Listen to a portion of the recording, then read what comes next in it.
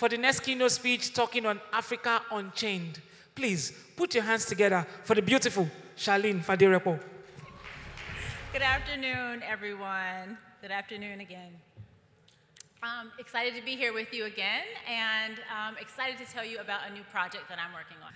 I'll start over. French writer and poet Victor Hugo famously said, "There's nothing more powerful than an idea whose time has come."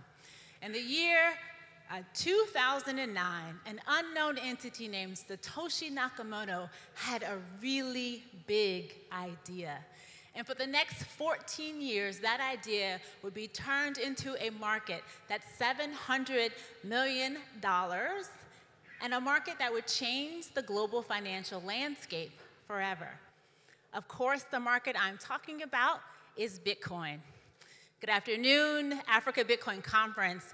My name is Charlene Fadirepo. I'm a Bitcoin advocate and activist. I'm the CEO of a company called Mango Digital Strategies, where we help companies future-proof their growth through Bitcoin. I am also the founder of a podcast called the Bitcoin in Africa Show, where we are focused on telling the story of the amazing revolution that is happening right here on Africa soil. For the next 10 minutes, I'm going to talk to you about my latest project and tell you how you can be a part of it. The name of my presentation is Africa Unchained. The term Africa Unchained is a term that has been very common right here in Ghana. It was actually popularized by Ghanaian economist George Agiti. So what does that mean? Africa Unchained means the desire and potential for Africa to break the change of the historical challenges that it has faced and to finally live up to its full potential. So I don't have to tell this room the reasons why Africa is chained: oppressive regimes, hyper-Bitcoinization, tribal wars, massive corruption, lots and lots of reasons why. Most of those reasons existed in the past. And the past is very important. In fact, Black American novelist Maya Angelou said, "If you don't know, you can't figure out where you're going if you don't know where you have been." However, I submit to you that the only commodity more precious than Bitcoin is your time. And I suggest we use our time, talents, and treasures focused on Africa's future. Which is why I'm excited to share with you my newest project, which is a book about Bitcoin in Africa.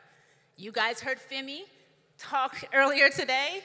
He said that we needed to tell more African stories. He said we needed to make sure that the Bitcoin narrative included Africa's perspective. That's exactly one of the projects that I'm working on today. The goal of my project is simple: explain the Bitcoin narrative with an Africa lens and make the case that Africa has the most compelling Bitcoin use case in the world. We plan to do this by 3 ways. First, we're going to promote Bitcoin or African Bitcoin entrepreneurs. We are going to dispel the horrible and misleading myths that we hear about Bitcoin in Africa. And last but not least, we're going to share some African Bitcoin success stories. Many of these success stories are right here in this room. But more importantly, we're going to share a vision, a different vision for Africa. A vision for Africa where Africa can finally live up to its full potential. Now, I need your help for this part of my presentation. What if I told you we could design for an Africa that would break the chains of global hunger, poverty, and scarcity without the use of an NGO, a central bank, or a development loan? Raise your hand if you would be on board for that version of Africa. Okay. What if I told you we could design for a sustainable and green Africa where basic human rights like access to water and access to electricity were not reserved for the wealthy, but they were accessible to everybody? Raise your hand if you would be on board with that version of Africa. And what if I told you we could design for an Africa where highly skilled professionals could stay in their own countries and still get access to the best jobs and the best career opportunities? Raise your hand if you would be on board with that version of Africa. Everybody's hand should be up. And last but not least, what if I told you we could design for an Africa where money moves fluidly and naturally across borders, and that money helps to fuel African-led, African-owned businesses? Raise your hand if you would be on board for that version of Africa. These are not stories. These are not fables. This is the reality that we can build for Africa. This is an Africa where she can finally live up to her full potential. The time is now, and the answer is Bitcoin.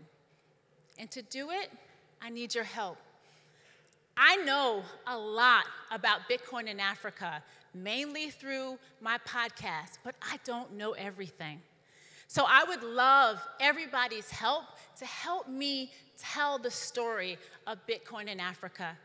If you hit this QR code, you're going to get 2 questions. One, how is Bitcoin transforming Africa? So that's in your city, in your community, in your country, or in your region.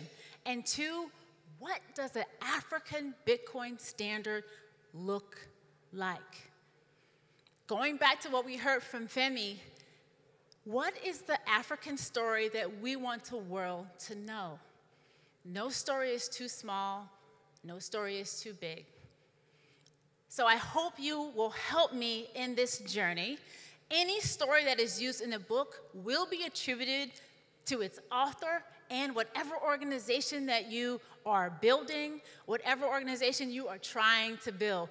Don't think your small project is too small, because small projects become big projects, and we want to make sure that your voice is included in this story. Because together, we can seize the opportunities presented by Bitcoin and finally forge a brighter future for Africa. Thank you.